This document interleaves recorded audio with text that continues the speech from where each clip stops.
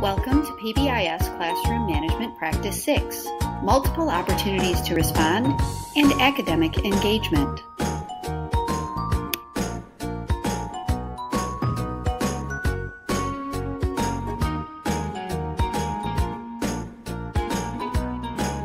Academic engagement is actively involving all students and providing multiple opportunities for students to respond in a lesson. Opportunities to respond are instructional questions, statements, or gestures that seek an academic response from students.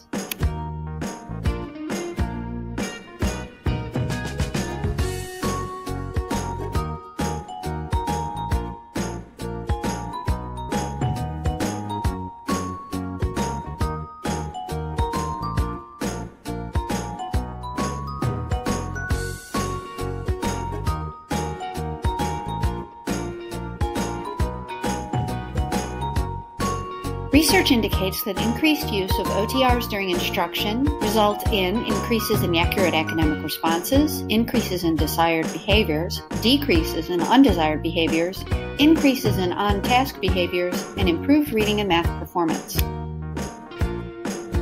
Opportunities to respond also allow you to increase the material you cover in each lesson and offers continual feedback on student learning and the effectiveness of teaching strategies. To respond can be used in individual or small group questioning. Make sure you use a strategy to make sure all are called on. Opportunities to respond can be whole group activities like choral response, which is suitable for review, new skills, drill, or even lesson summary.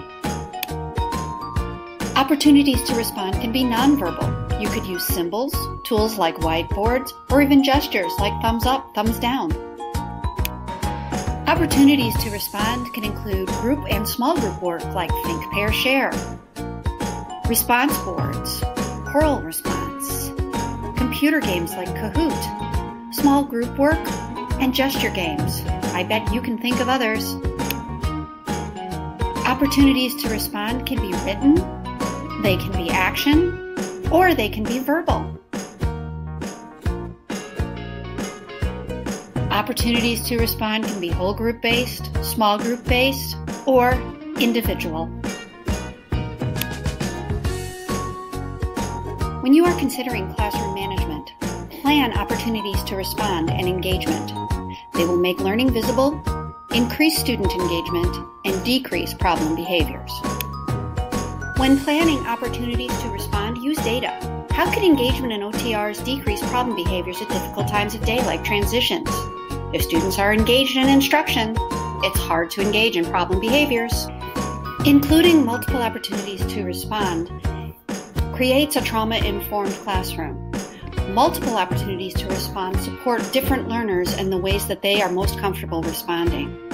It provides time to process and apply learning, and it provides opportunities for self-awareness. In a normally developing brain, survival takes up a relatively small portion of resources, while more resources can be devoted to social-emotional learning and cognition. For a child who has experienced trauma who may be in your classroom, more resources are devoted to survival and regulation than to social-emotional development and cognition. Providing academic engagement and multiple opportunities to respond also dovetails nicely with the Danielson framework. Planning for opportunities to respond can be planning for success. As you plan opportunities in your lessons, look for the effect sizes of the various strategies you can use. This slide gives you some effective strategies. Planning multiple opportunities to respond can be your key to success because it gives you opportunity to establish relationships with students. Strong relationships are often the key to student success. Remember, as you think about classroom management and active engagement and multiple opportunities to respond, that these are tools in your toolbox and they won't be suited to every situation. Remember, as you think about multiple opportunities to respond, that A general guideline is that teacher talk should be no more than 40 to 50% of instructional time. New material, 4 to 6 responses per minute with 80% accuracy. Review, 8 to 12 responses per minute with 90% accuracy.